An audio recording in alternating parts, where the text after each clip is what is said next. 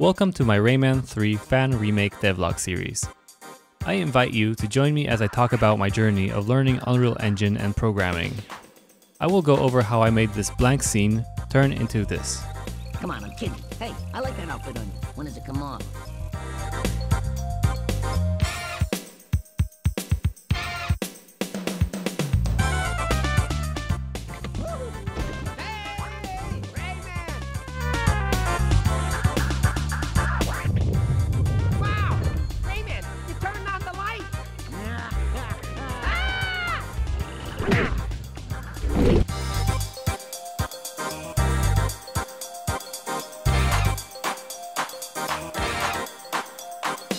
I'll be showing the models I've made, C++ code, and blueprint code. Alright, let's dive in. Hello again. In this episode, I'm going to talk about making the game's starting area. The process of making this area is pretty much the same as for the last area, so let's just rapid fire through some models. Terrain mesh. Now give me some trees.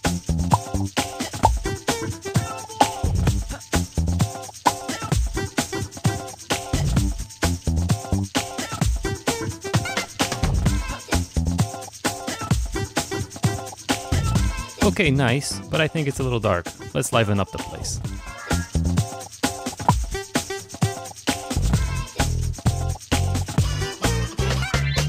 Okay, gotta drop in some boulders now.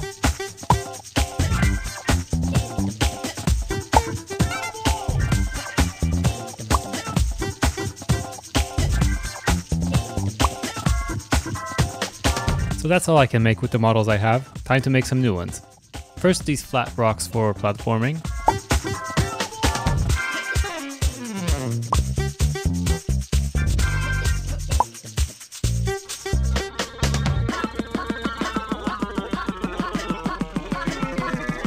And now the broken cart. All I'm really missing here is just the wheel, since I'm gonna build the rest of the cart from the planks I already have.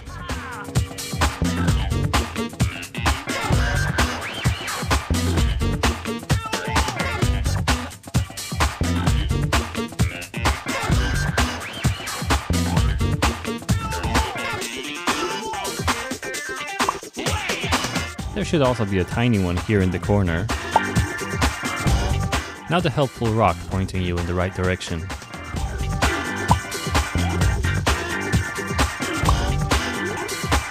I made a new shader where the green vertex channel becomes an emission mask.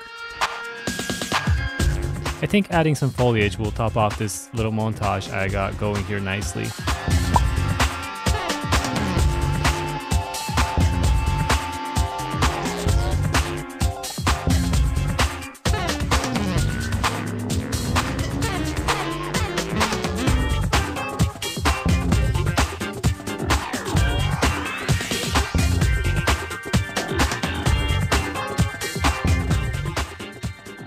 Okay, so now I'm missing a couple more complex models, so let's go over them one by one, starting with these red glowing mushrooms. So here's the model I sculpted. I want to make it 3 separate models, one for the base, one for this kind of flower, let's call it, and then have this little part in the middle be a separate one as well. I want to do this to give some variation to the mushrooms on the level easily. I think this guy deserves his own dedicated texture. So as you can see, separating the mushroom into 3 models make it easier to make them have different height, or I can lay out these little baby mushrooms around easily now. I made the shader a little more interesting than just using the textures I painted. As you can see, I try to give it this effect of kind of this inner glow. So like they're a little translucent and have something glowing deeper inside. The way I did this is very simple. I just used the Fresnel node. There are probably like hundreds of tutorials online on the Fresnel node, but very briefly, it's basically a black and white mask that gets driven by the viewing angle. So if I look at this plane head on, it's pretty black, but as I start looking at it from the side, it gets brighter. So now by inverting the Fresnel node, I have this glow that seems to always be in the middle of the model. Now near the mushrooms, there's this caterpillar, however you say it. Anyway, let's go make this cute little guy.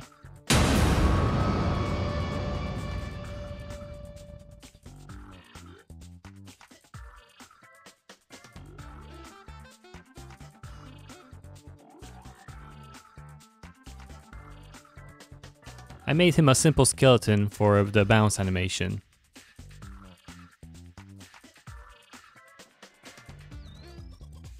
Now to make the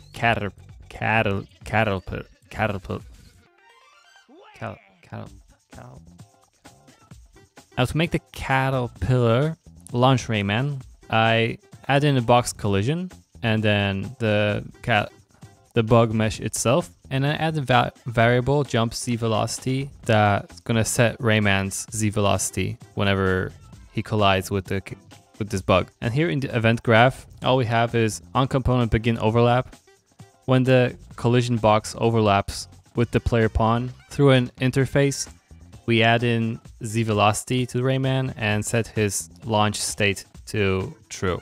I'm using interfaces here, but from what I've heard, I don't know if that's correct, I've heard that using a cast instead isn't worse performance-wise because the player pawn will always be loaded in memory anyway. If anyone can confirm or deny in the comments, that'd be greatly appreciated. Anyway, after the player is launched, the caterpillar plays its bounce animation and plays a bouncy sound.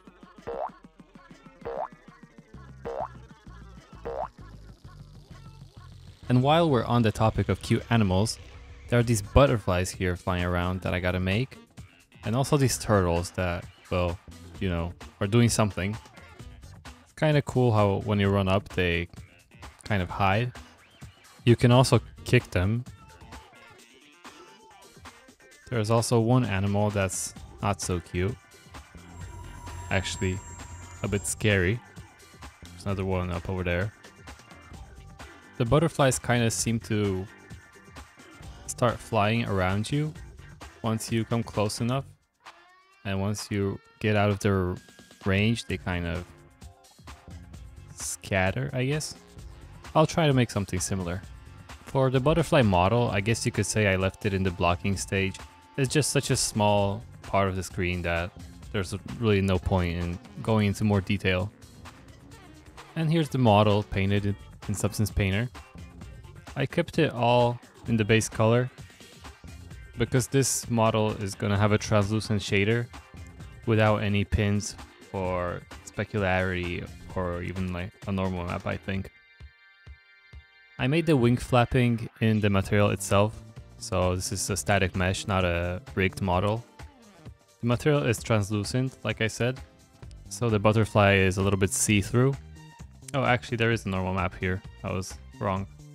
But I think this isn't necessary. If I delete this, it looks exactly the same. So I use a Fresnel again for the emissive. And for the rotation of the wings, I use the rotate about axis again. This time without the normal fixing because you can't really see the normals here anyway. So to have the wings animated, I plug in into the rotation amount a sine function that takes in a time node. To control how far the wings flap, I have this rotation amount user parameter. And I use a vertex color again to mask out what should be rotating. That's why the wings are rotating only and not the whole butterfly itself. I have these 4 nodes over here to kind of divide the mesh in half. So the right half is black and the left half is white. That's because without this, the wings do something like this.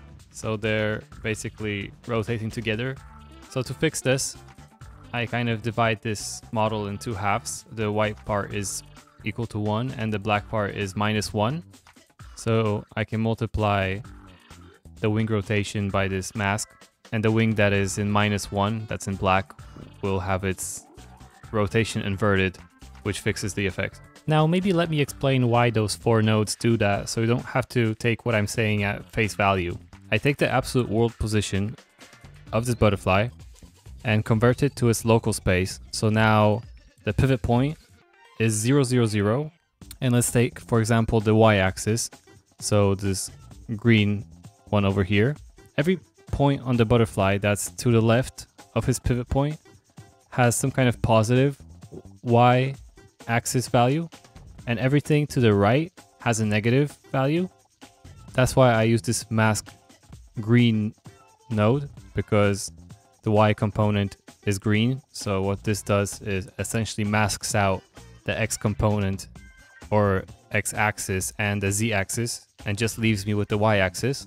And now if I feed that into a sine node, everything that's on the left of the butterfly's pivot point returns 1, and everything to the right of the butterfly's pivot point returns -1.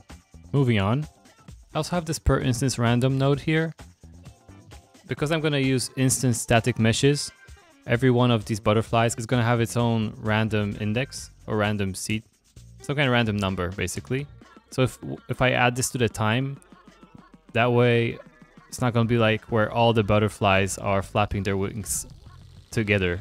And then I have a very simple setup for the up and down movement. So just using a sine function, I offset the butterfly in the z-axis. Now here's the blueprint. I have this box as a parent, which is going to act as the bounds in which these butterflies follow Rayman. So when Rayman overlaps with this box, the butterflies start following him. Then I have a track, thanks to which I can make the butterflies move around on a spline. I have this one particle system that uses the flare texture that's used in the Fairy Council episode. It's very similar to the particle system near the button, except it doesn't move like in a vortex. I also add a point light to make them kind of illuminate the scene. And the butterfly is an instance static mesh that actually gets called in the constructor. So this is the first blueprint that utilizes the constructor. What this does, it allows me to kind of change this blueprint in editor.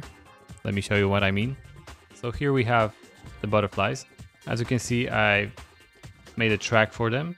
And now in the blueprint, I have these settings like butterflies amount, and it updates on the fly. So 1 or 20. I can also change the butterfly scale and distance between the butterflies on the curve.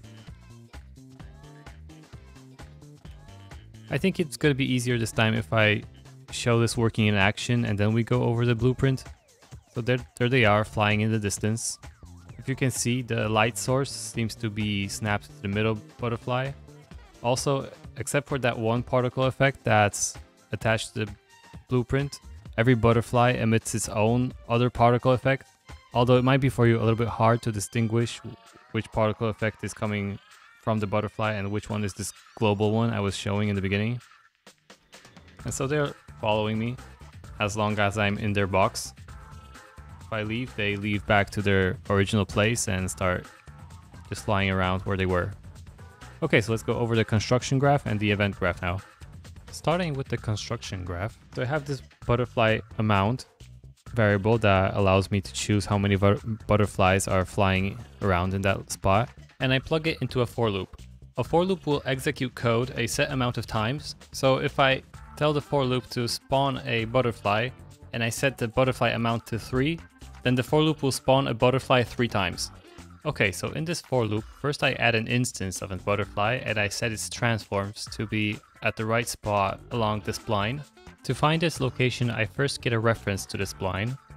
I multiply the index of the for loop with the distance between the butterflies. The index is basically which iteration of the for loop is being executed currently, starting at 0.